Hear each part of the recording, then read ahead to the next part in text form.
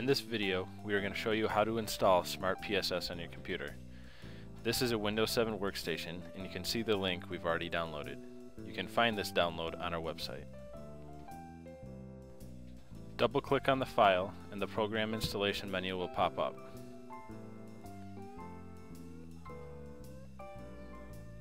Click Next, and the terms and conditions come up. Click Accept, and then click Next. Make sure SmartPSS is selected, and unless you are a professional user with security cameras, click PC NVR so that it is no longer selected, and then click Next. Unless you want to change the download destination, click Next again. It will take a short time to install.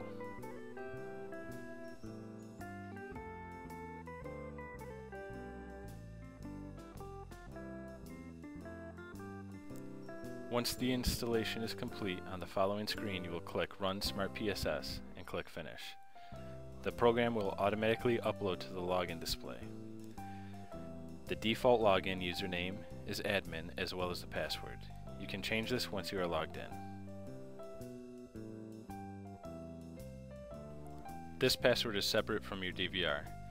Once you've logged in, the first thing you do is search for your DVR. You can do this by clicking the Devices icon in the bottom left. If you do not see your DVR listed here, click Refresh and it should show up. Select your DVR and click Add.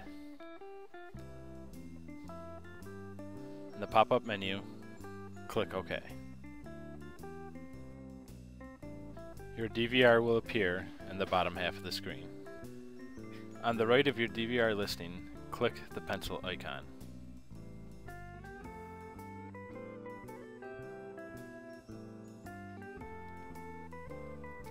On the pop-up screen, enter in your username and password of your DVR, not for SmartPSS. Default username and password is admin.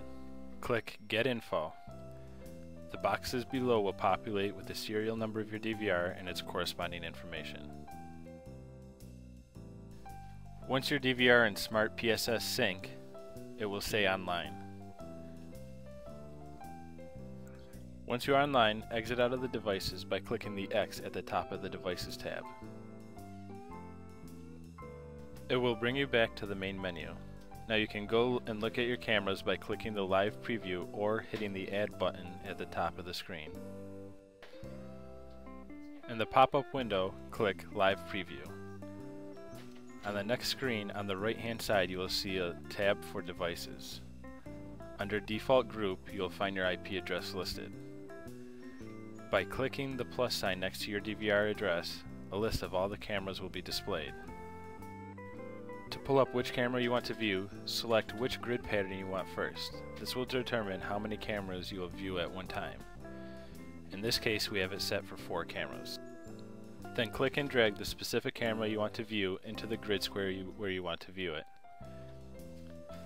So as you can see, this program easily allows you to view your cameras in real time.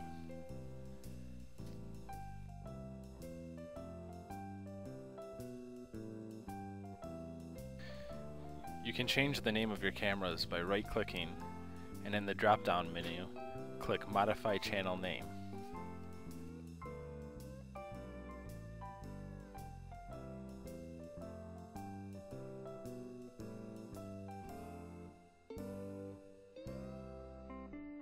The camera in the top right is the pan-tilt zoom camera. This program recognizes that just by clicking in the camera square. This will bring up your PTZ adjustment features, which will allow you to zoom in and out as well as pan the camera to wherever you want to look.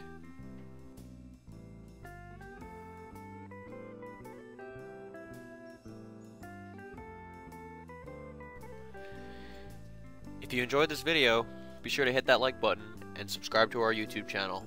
Like us on Facebook. Thank you for watching.